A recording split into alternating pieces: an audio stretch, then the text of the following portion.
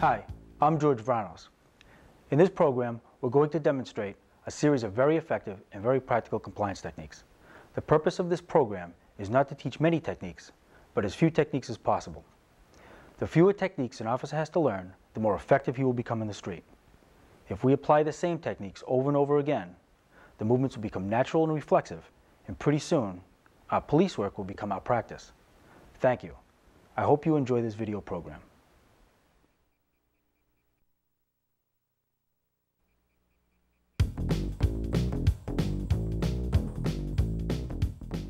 In this tape, we will be attacking 6 nerve targets.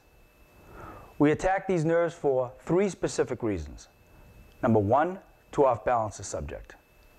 Number 2, to gain compliance through pain. And number 3, to weaken muscle groups. I would like to introduce Todd Foote as my assistant today. Todd has already been marked. The first nerve we'll be talking about today is the radial nerve. The radial nerve comes through the forearm, branches through the wrist, and into the web of the hand. The radial nerve branches off behind this portion of the hand behind the index finger. We will be attacking that nerve today with the tip, not the pad, but the tip of my middle finger up on a 45-degree angle.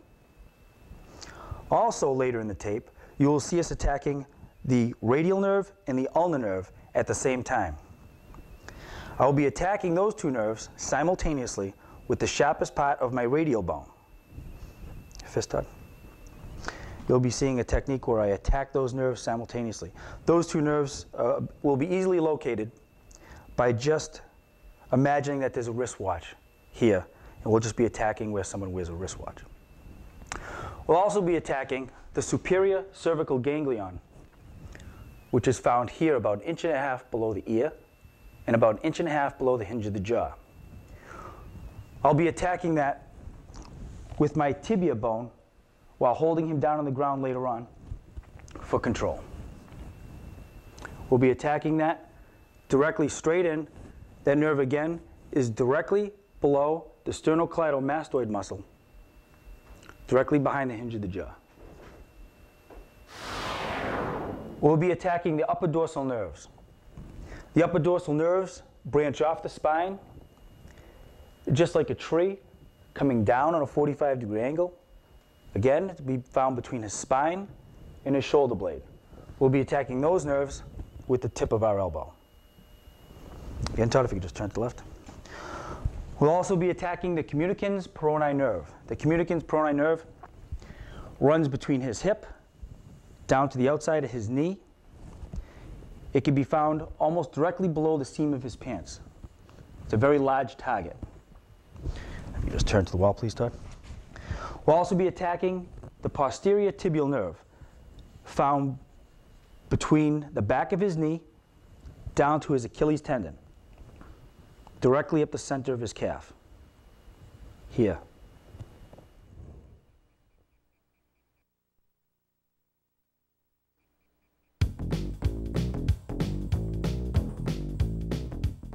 Before we talk about our quick controls today, I want to talk about some basic locks. I want to talk about the fine points of those basic locks. And I want to talk about what gives those locks the integrity that we need to control an extremely combative and pain-tolerant subject. The first basic lock we're going to use today is just called the front wrist lock. We may have blanketed the elbow. We may have initially just seized the wrist by itself. Either way, we're going to pull the subject towards us, bring his elbow into my body, pressing between my upper arm. We're going to compress these 2 knuckles in a tight circle towards the inside of his wrist for compliance. Okay? Now, in order to prevent this subject from escaping, I have to elevate the wrist above the elbow. If I apply the front wrist lock here with the elbow at the same elevation as the wrist, if he's truly committed to escaping, he could pop up, hitting me in the chin, and he's gone. So the proper way to execute a front wrist lock is elbow down, tight against the ribs, compressing the wrist, and down. Now let's talk about the front wrist lock and a common problem that arises when we try to execute the front wrist lock. If we don't get into it fast enough, if we don't use tactical deception, and the subject senses that he's going to be locked, he may tighten his wrist really strong. if the subject is much stronger than me, like most people are, how am I going to bend his wrist? Hold on tight, Bruce, for me. With just my fingertips. I won't be able to do that. So we have a small trick that we're going to use here. All I'm going to do is take my 4 fingers. I'm just going to rake over his thumb. Bruce, try to hold on. Don't let it happen, okay? And I'm going to execute the front wrist lock, okay? Strong as you want. Again, strong as you want. It really doesn't matter. As you can see, Bruce is obviously a lot stronger than I am. It doesn't matter how strong he is, okay? It doesn't matter if his biceps are this big. Strong as you can, as strong as you want, strong as you want. We're here, and then we just shift down, and we're into the front wrist lock. Okay, now we've talked about the front wrist lock. We've locked him in. He's between our ribs. The wrist is compressed. I have hand over hand, and he's in.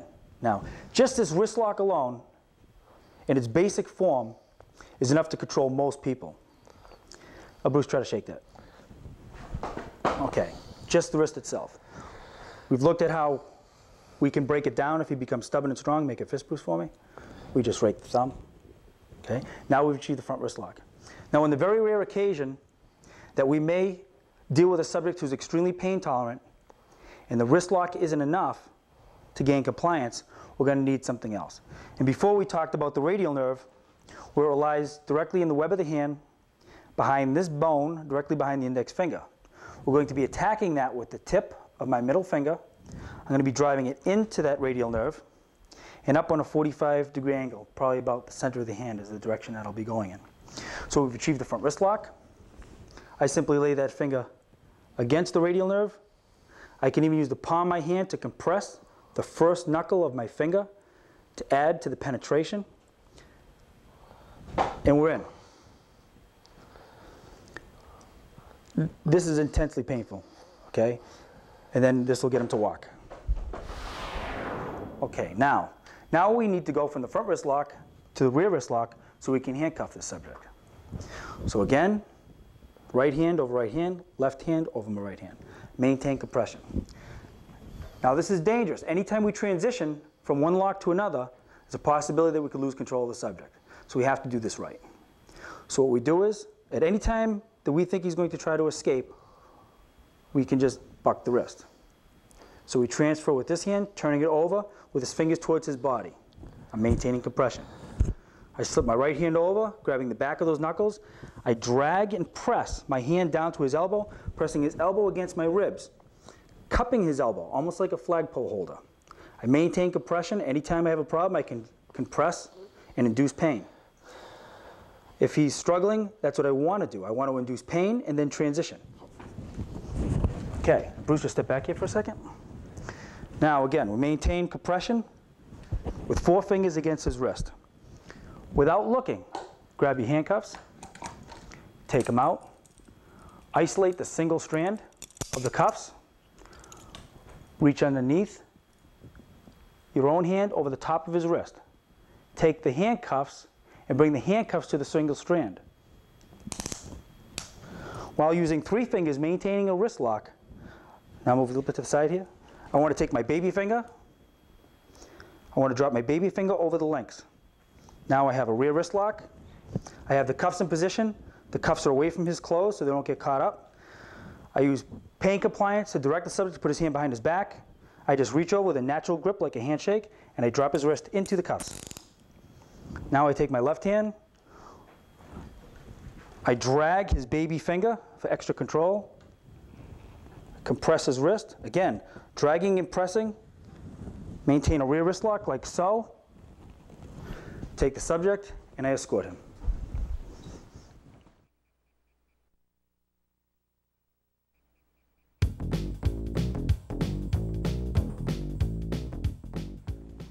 Come back here. Come here. No.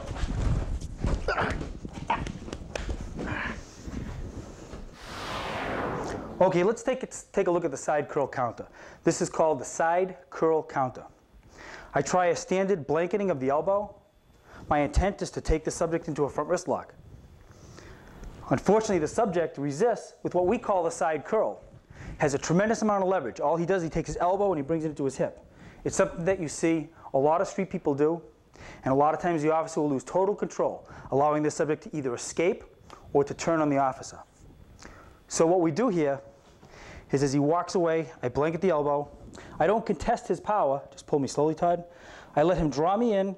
I come up with my shin, hitting the nerve on his leg, driving him down, separating his arm, following his power back, and achieve the front wrist lock. Up. Come back here. Come here. No.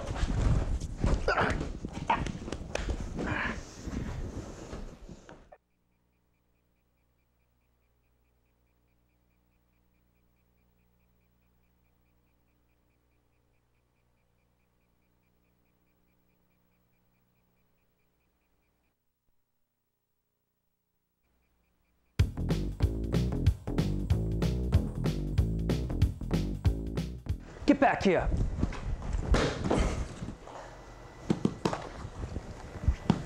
Get up. Okay, again, I'm trying to achieve the front wrist lock. This time we move to a level just a little bit higher than we did with the side curl. This is called the pull away wrist lock. This time the subject's walking away and I was able to seize his wrist and the subject pulled away from me. Locking his wrist, get strong, Bruce, and now I was unable to bend his wrist and draw him towards me.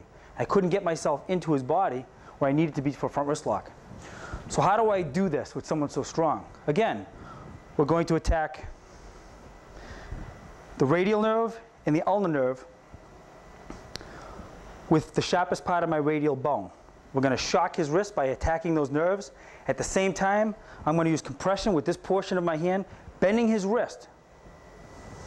So he's strong. I strike, just bend it for the camera, Bruce. I bend the wrist.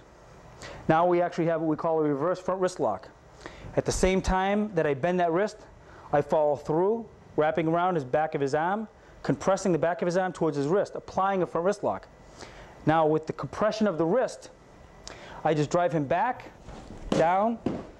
I drop the tip of my tibia bone on the nerves in his neck, draw into the front wrist lock using my body as a base. Maintain control of the subject first. Okay, buddy? Maintain the front wrist lock. I drive onto the nerve to keep him down to the ground if I have to.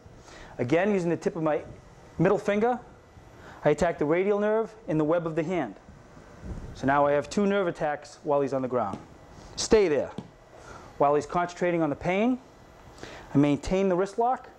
I can continue to apply the nerve attack.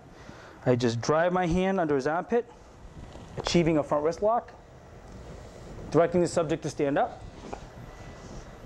Back here. And back into the front wrist lock again. Get back here.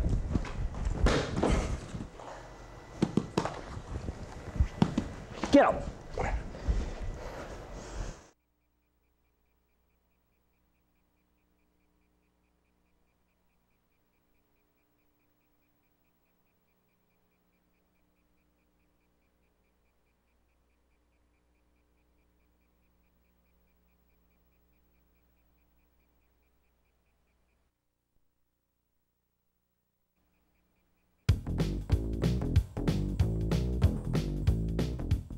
Not arresting me, man. I didn't do anything. Okay, in this particular technique, the subject knows that I'm trying to arrest him. He won't even let me touch his elbow or his wrist. So this time he puts his hands up. He says, "You're not going to arrest me." He pulls his hands away from me. I approach the subject, and what I do is as soon as I make range, as soon as I'm within range, I need to attack this arm fast before he can attack me with that arm. Now all the time that I'm attacking this arm, I'm stepping to the side and I'm going to pull him off balance in this direction. So I move in, I attack his wrist with a spiral action, passing it, at the same time with a monkey grip driving up to the back of his arm while passing his arm down. I drag him off to the side, off balance, separating his arm, seizing his wrist, not contesting his power, but following it back into the front wrist lock. Not arresting me, man.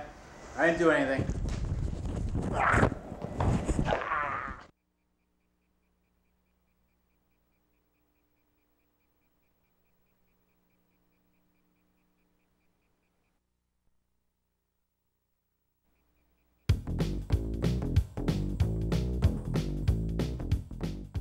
Hey, easy, easy, settle down.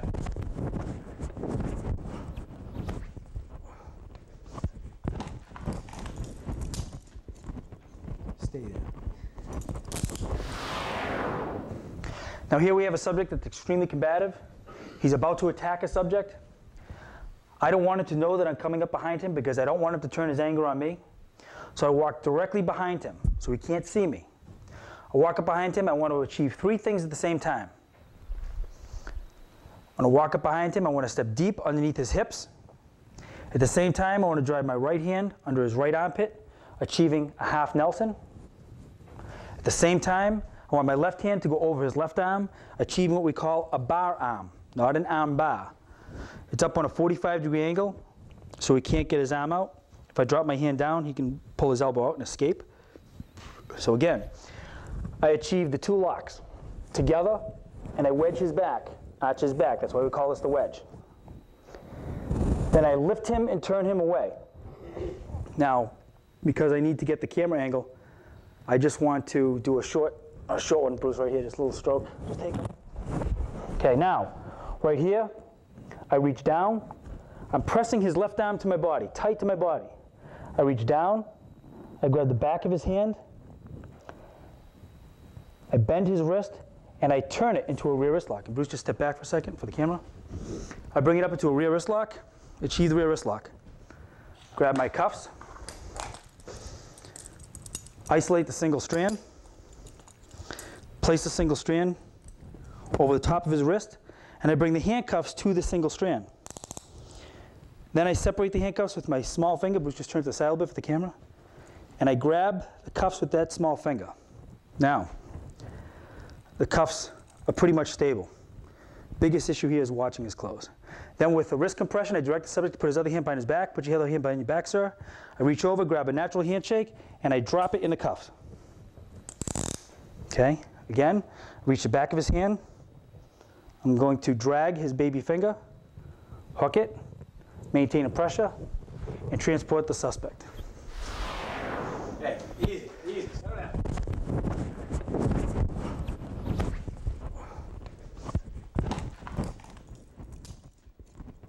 Stay there.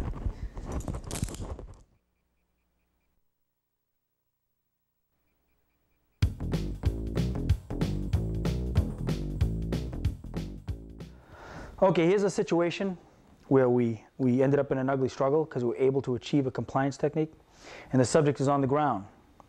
Well, now that he's on the ground, we want to keep him on the ground. His hands are clasped together underneath his body, and he's pinned him to the ground, and I've got to get his hands out from underneath that. It's a very difficult task.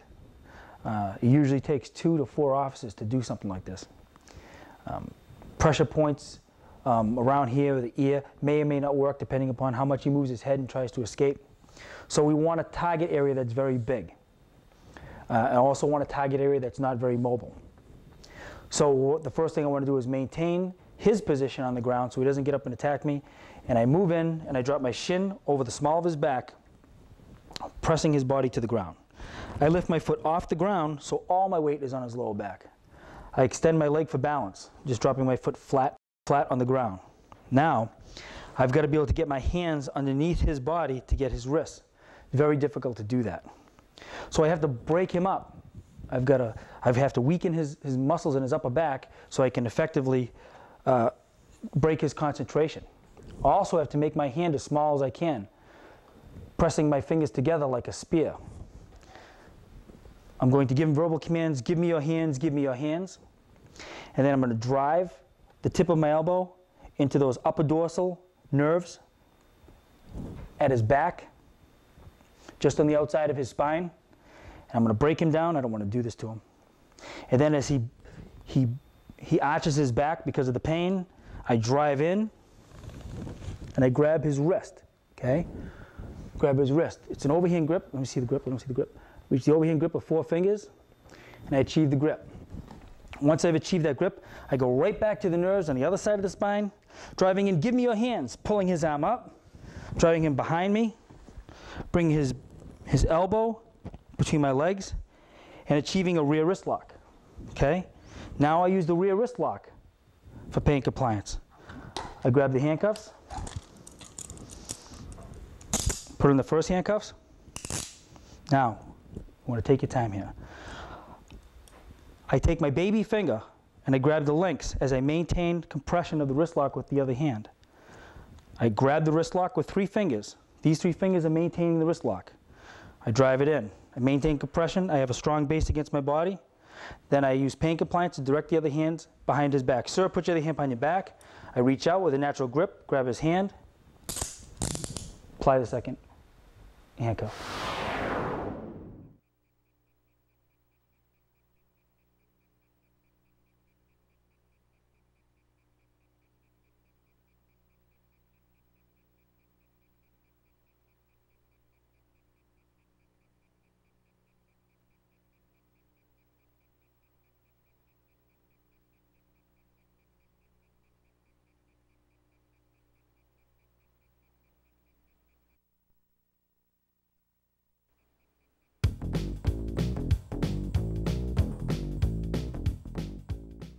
Okay.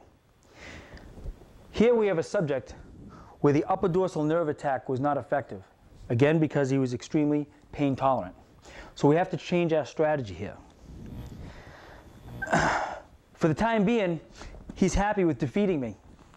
And we're in a strength contest. It's a strength contest that he's going to win, and he knows it.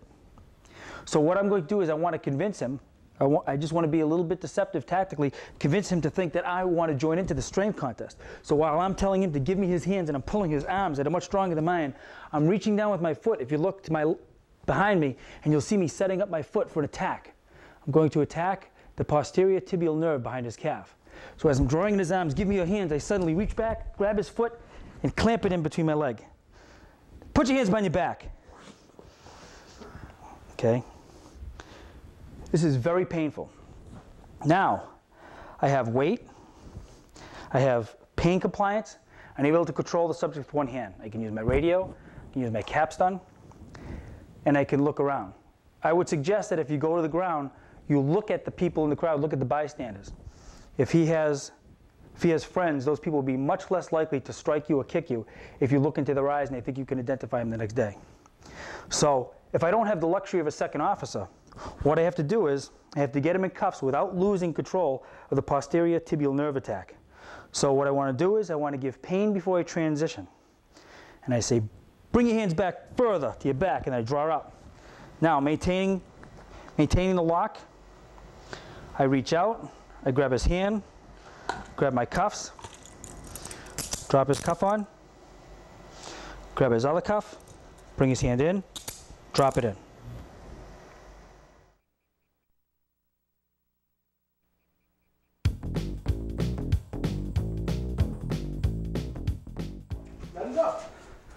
Relax, buddy. Step back, step back, step back, step back. I'm not going anywhere. Okay, relax. I didn't say you were under arrest. Are you okay? I just saw you punch him. I'm worried about your medical condition here. You just punch him right in the head. Your knuckles, are they okay? Yeah, I'm fine. How about your fingers? How about your thumb?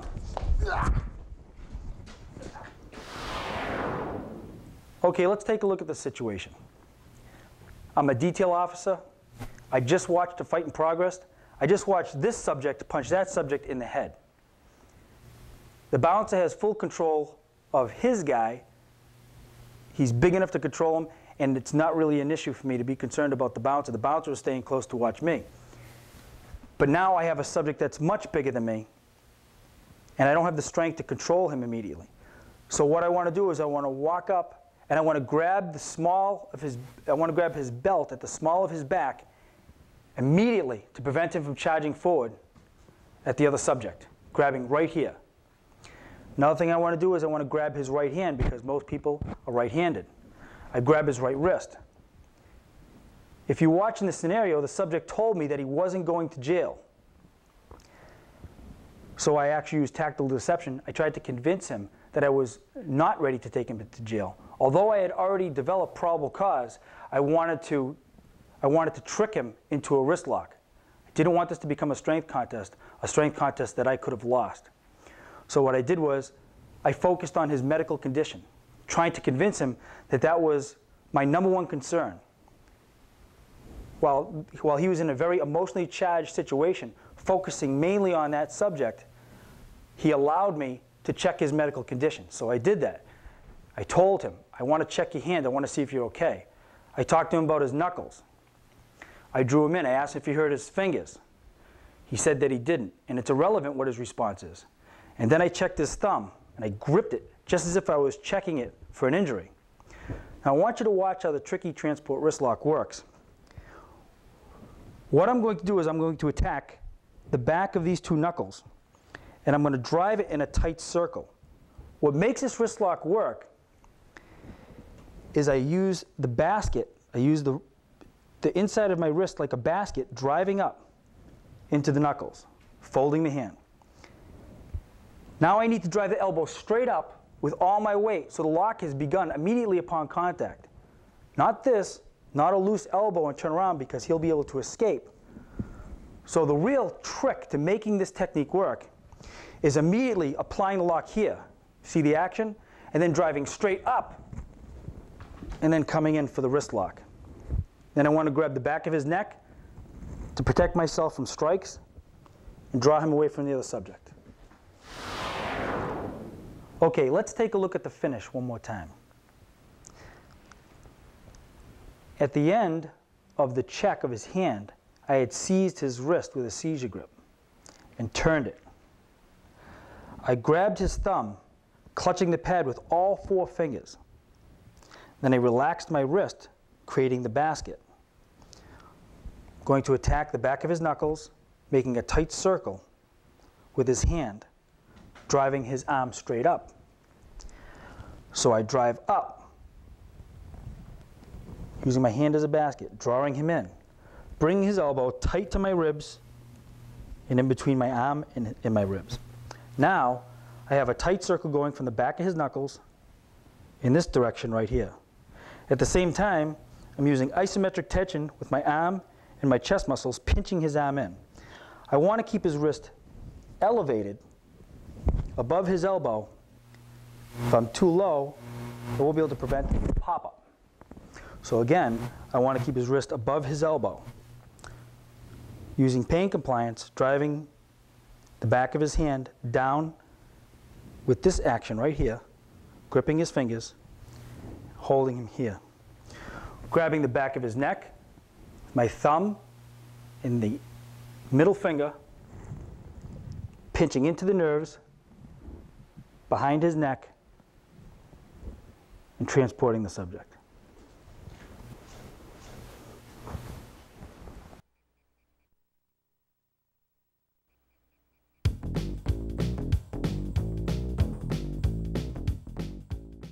Sir, do you have identification with you tonight?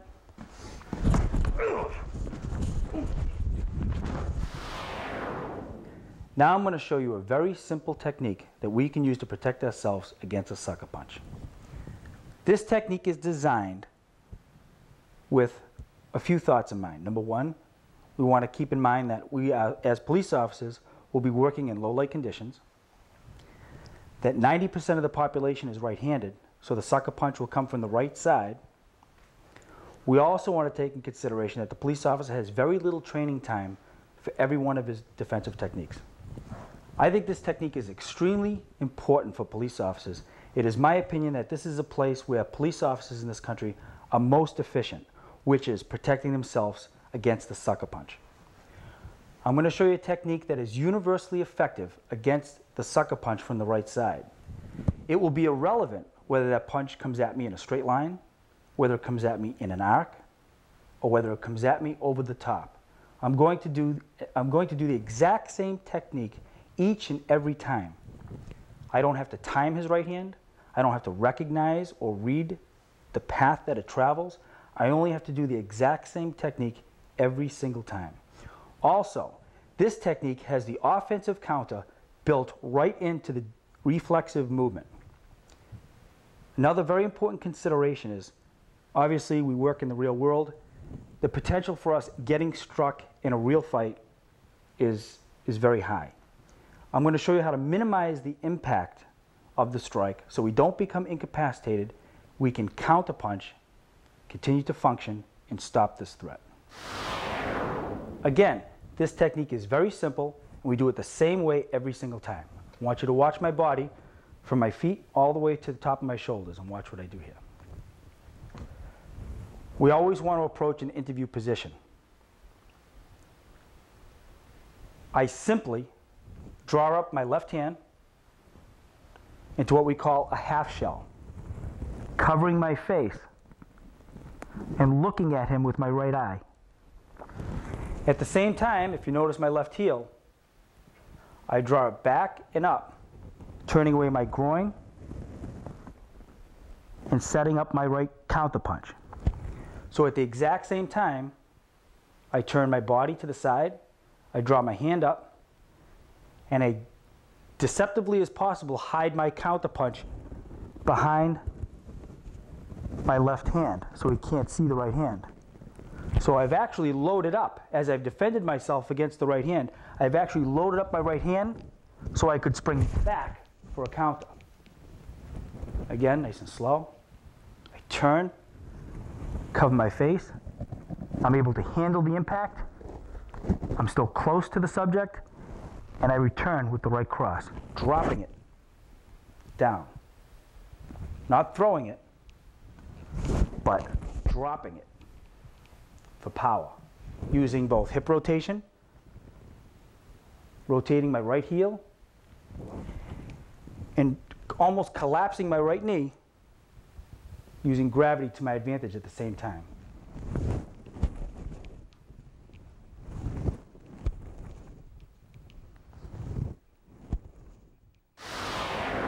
Let's take a look exactly what this looks like from his perspective. He throws the right hand. He's completely offensive in mindset. Throw the punch, Stephen. I block. I hide my right hand behind my left hand. Stephen, can you see the right hand? Not at all. I'm loaded up. I've turned my body sideways, hiding my groin, picked up my foot. Now watch the right heel.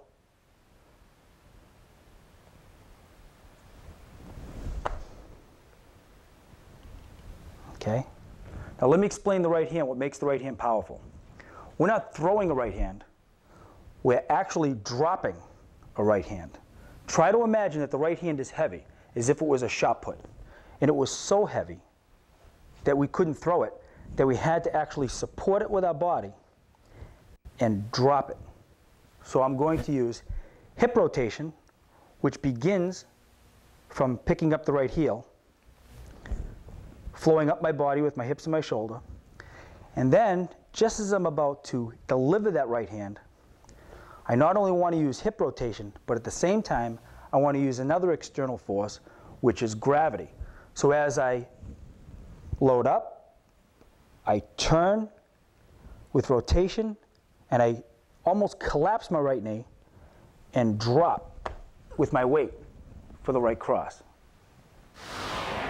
Sir, do you have identification with you tonight?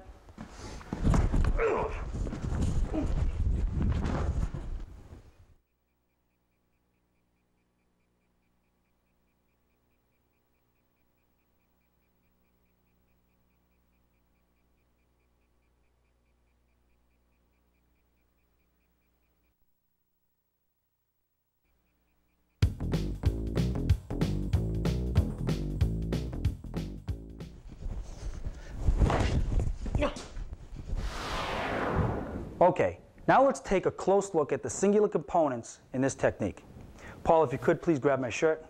Paul grabs my shirt. We immediately want to step in with our hands, want to grab the back of his shirt, gripping it tight. The reason is because he might throw punches immediately after controlling my body, just mock punches. And I can impede his punches, at least for the time being, until I can counter punch, minimizing the impact of any of those strikes if they happen to land. You can see my arms are directly in front of his biceps. If he didn't have a shirt, we would attack with our open hands, like so. So he grabs the shirt. Now, what I'm going to do is I'm going to use his balance for my first attack. As Paul begins to move me around, he sees my steps merely as my attempt to maintain my balance. He doesn't recognize the fact that I'm actually chambering my leg. I'm going to show you a single action kick, rotating directly from the hip. As I reach back and set him up, I drive with all my power, hitting him with everything I have in the shin area, which is loaded with nerves. So as Paul pushes me around and we're looking eye to eye, I just blast, kicking him in the shin. Usually the shin kick will be effective enough to stop the attack. but we immediately follow up after the kick, driving our index finger and our middle finger directly into those vulnerable points on either side of his esophagus, straight into his spine, driving him back, removing his hands, returning to our less than lethal weapons. Okay, let's take a close look at the last portion of our counterattack, which is the finger stabs. We're actually going to attack him with all 4 fingers of each hand driving forward. We're going to be focusing mainly on using our index finger and our middle finger, using the tips, just like spears, driving directly into his throat towards his spine. Not using the pads, but instead using the sharpest part of our fingers, which is the tips, directly towards the back of his spine, just over the collarbone. So let me try to show you exactly where that is. I want to take all 4 fingers, again, focusing on mostly the index finger and the middle finger, driving and jetting straight back over the collarbones and directly towards his spine, straight in with everything we have, driving him back, releasing his hands. Then moving back and away, going to our less than lethal weapons.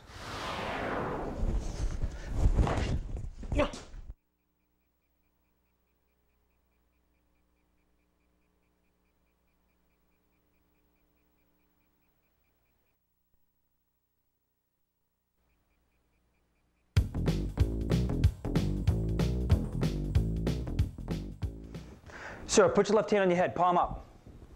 Do you have any weapons I need to know about? No, sir. Nothing? Sir, put your other hand behind your back. Sir, I want you to place this hand on your head, okay? Do that. Yes, sir. So there's nothing I need to know about, nothing sharp? No, sir. What's this? I can't tell you that. Do you know it's legal in the state? I thought it was legal everywhere, man. Sure. Made by God. Put your other hand on your back. I think you're drunk too.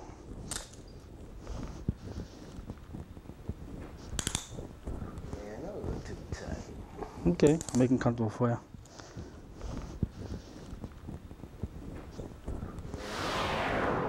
Okay, this is called the finger drag frisk. I approach a subject, I immediately seize his right hand on my right hand. I'll do this very slow, step by step. I seize his right hand, I move his hand in a spiral action back to my left hand, seizing the blade of his left hand with 3 fingers. 1, 2, 3. Hooking and dragging his baby finger for control. Hooking the baby finger is the key to control. I drag it back, I lift his arm up, I press his palm against my ribs, locking the elbow. I immediately search the small of his back, because that's where most illegal weapons are kept, and then I complete my search. Now, I always go under his arm, directing the subject to put his other arm behind his back. Put your other arm behind your back, sir. I don't move until I hook and drag the baby finger, and I secure my other 3 fingers on the blade of his hand. Now, I take 1 step. Sir, put this hand on the back of your head. Take 1 step between his legs. I pivot on the ball of my foot. At the same time, I place the back of my hand on the small of his back, controlling his body, and I continue my search. If I decide to arrest the subject, again, I go underneath his arm, bending his arm, reaching up into a rear wrist lock, handcuffing the subject. Okay, the reason why I move him with a spiral action is because it's much more difficult for him to resist a circular movement than a linear movement. If I move him in a straight line, then it will become a strength contest and the stronger person will win. It causes confusion if I move in a circle. Say, grab the blade of his hand. Now let me show you where the key to control is. The key to control is dragging the baby finger.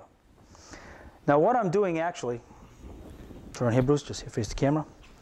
I'm not bending the finger back. What I'm doing is I'm hooking and dragging the finger almost as if I want to place that knuckle, roll it over to this portion of his hand. Now watch what happens. Face me, Bruce. If I move the finger in that direction, roll it over. Okay? So there's a tremendous amount of control just by hooking and dragging that finger over. Not back, and not to the side, as if I want to put that knuckle and roll it over to that portion of his hand. Okay? So we go back. Now, watch how much control this has. If If I reach the back of his hand, I achieve the lock, I drag the baby finger. Now Bruce, try to punch me with that hand. You can't. That's the beauty of this frisk. It's very simple, and it's universally effective, meaning it doesn't matter how big the subject is compared to the officer, or vice versa. If the subject does try to strike me, just slowly move for a strike, I buck it, move into the front wrist lock. Again, using our basic locks over and over again for simplicity. If the subject decides to go for a backhand, go slow with the backhand the other way. I move in, I stun him with a rear wrist lock. If you notice, I don't step in right away. He goes for the backhand, go ahead for the backhand slow. I stun him with a rear wrist lock, I reach in, and then I go for the full wrist lock, grabbing his wrist. Okay.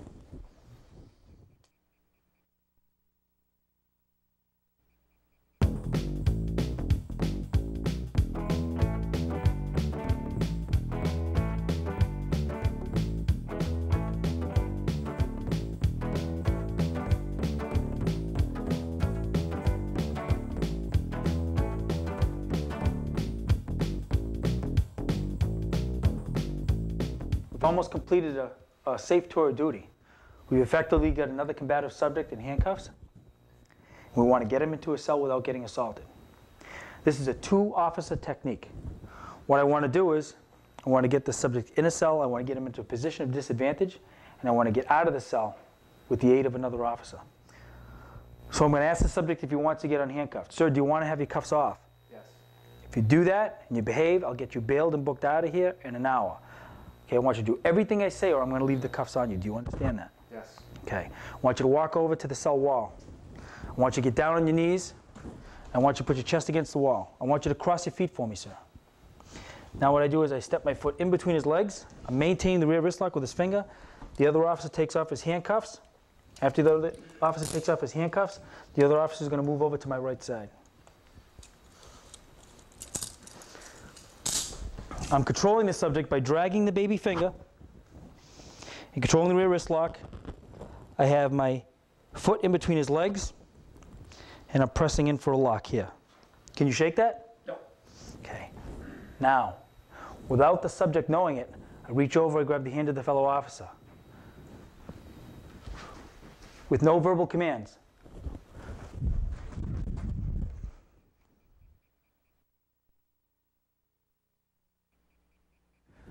I hope you have enjoyed this video program. Taking a subject into custody is a very dangerous task and often the trigger for an assault on a police officer.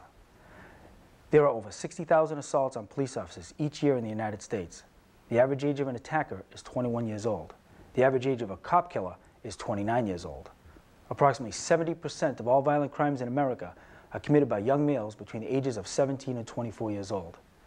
The age gap between you and the people you confront on the street will grow wider and wider. And pretty soon, you may find yourself in a life and death struggle with a subject who is half your age or twice your size. These fast action control techniques are just one of many systems designed to control combative subjects. Every police officer should adopt a control system and practice it often.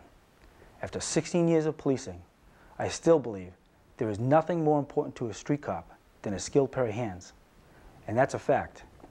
Again, I thank you and hope you have enjoyed this video program.